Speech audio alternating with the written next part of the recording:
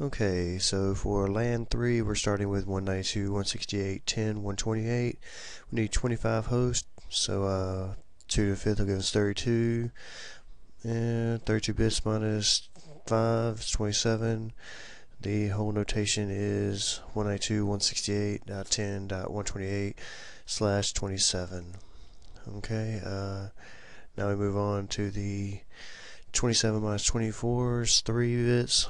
Subnet mask is 224. So the whole subnet mask will be 255, 255, 255, 224, and we will be counting by 32 since we have 3 bits. Okay, next we move on to LAN 4, 192.168.10.160. Okay, 25 hosts, 2 to the 5th, 32, 2. 32 minus 5 is 27, so we're at 192.168.10.160, 27.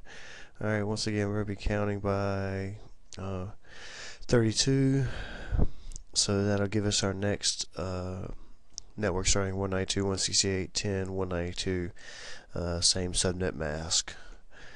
Alright, LAN 5, we're starting at 192.168.10.192. We only need 10 hosts this time, so we take it to the 4th power, give us 16. Minus 2 give us 14 usable hosts. 32 minus 4, 28. Halfway through the octet, 192.168.10.192/28, and 4 bits in will give us a subnet mask of 240 in that octet. 255, 255, 255, 240.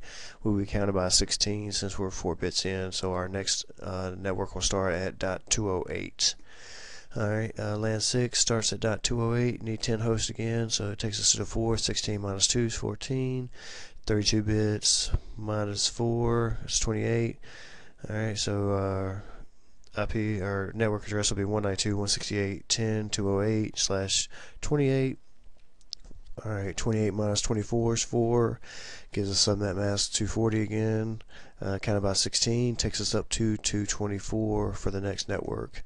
Alright, this will be our server LAN with the one server and the one, we also need the one host address for the interface, so we'll not be using 2 servers, just 2. We just need 2 addresses. 2 squared is 4, minus 2 is 2, 32 minus 2 is 30. So we're 224 minus 30, 224 Saturn notation of 30. Okay, counted by 4, 224 plus 4 is 228. Subnet mask will be 252.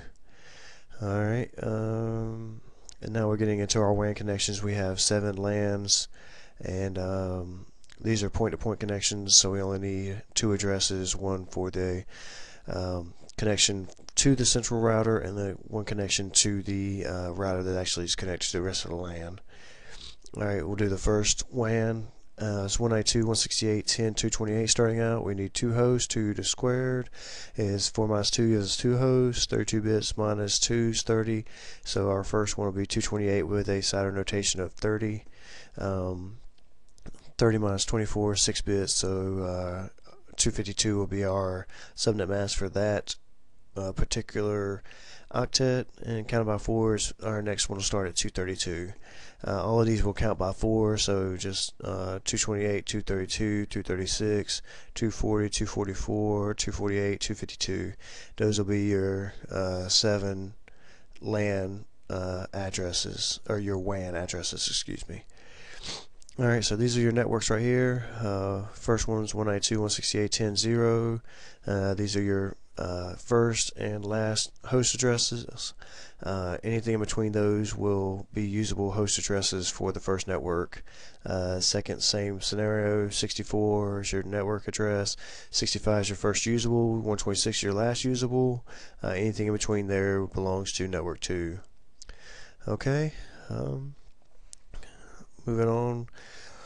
So simply just make sure you start out from scratch with each problem. Don't go in with any preconceived notions of what will be needed for that problem. Start to pay attention to the outcome, so once you figure out what you do need for that problem, and you get some actual input into that problem, you can tell what your outcome might be if you start paying attention to your previous outcomes. This will allow you to follow patterns and figure out what you need to do, and save you some time in the long run. At first, write out your steps. Just figure out a good pattern. You can do it like I did it, or however you do it, but try to find a way that after a while you'll be able to do it in your head. Once you get try to be consistent in the steps you take.